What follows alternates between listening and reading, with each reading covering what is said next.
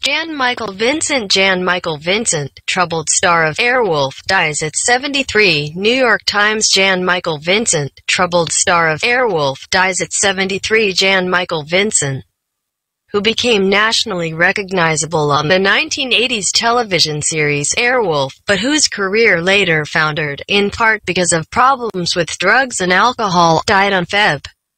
10 at a hospital near his home in Asheville, NC. He was 73. The cause was cardiac arrest, according to a death certificate released by the Buncombe County Register of Deeds.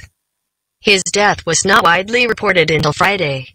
Mr. Vincent, who had electric blue eyes and a taut surfer's physique, began acting in the late 1960s, appearing on television shows including Bonanza, Lassie, and Gunsmoke. He later had lead roles in films like The World's Greatest Athlete, 1973, and Buster and Billy, 1974.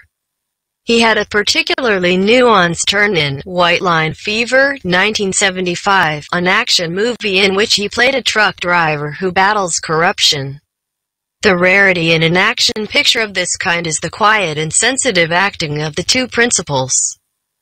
Jan-Michael Vincent as the rebellious driver and Kay Lenz as his wife, Richard Ader wrote in a review in the New York Times. They managed tenderness, quarreling and weariness as these things really are managed. Mr. Vincent's most recognizable part was the pilot Stringfellow Hawk on Airwolf, a CBS show built around a cutting-edge combat helicopter that made its debut in 1984. It was produced by Donald P. Belisario, known for hit shows like Magnum, P.I., and featured Ernest Borgnine as a veteran aviator and flight engineer who was Hawk's surrogate father.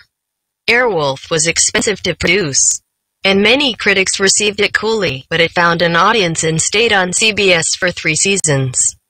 Later news reports said Mr. Vincent was one of the most highly paid actors working at the time, making around $200,000 an episode. Scandal dogged Mr. Vincent in the 1980s. He was known to abuse alcohol and cocaine and was accused of getting into bar fights. He narrowly avoided jail in 1986 by entering a month-long drug rehabilitation program after breaking probation related to an earlier drunken driving conviction. CBS canceled Airwolf that year. Mr. Vincent's career declined after that, although he continued to appear in TV movies like Alienator, 1990, and Deadly Heroes, 1993. His substance abuse worsened, and he broke his neck in 1996 after rear-ending his girlfriend's car, permanently damaging his vocal cords in the process. In 2000, Mr. Vincent told Bill Ritter of the ABC News program 2020 that he had been sober for a time, but that remaining so was a struggle. "I'm hanging on by my white knuckles," Mr. Vincent said. Mr.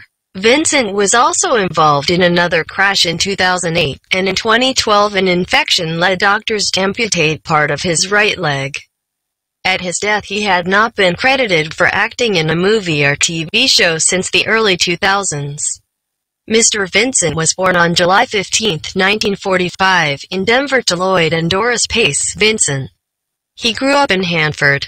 Califf attended Ventura College and became an avid surfer before his acting career began. Mr. Vincent appeared in movies with some of the biggest stars of the 1960s and 70s.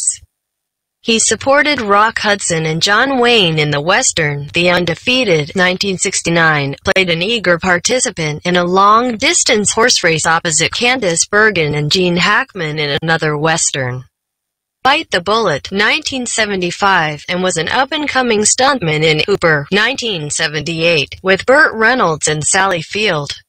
He drew on his surfing skills in Big Wednesday, 1978, directed by John Milius, which also starred Gary Busey and William Catt and has since become a favorite of surfers. He played Robert Mitchum's son in The Winds of War, the popular ABC miniseries based on the Herman Wouk novel. Survivors include his wife, Patricia Vincent,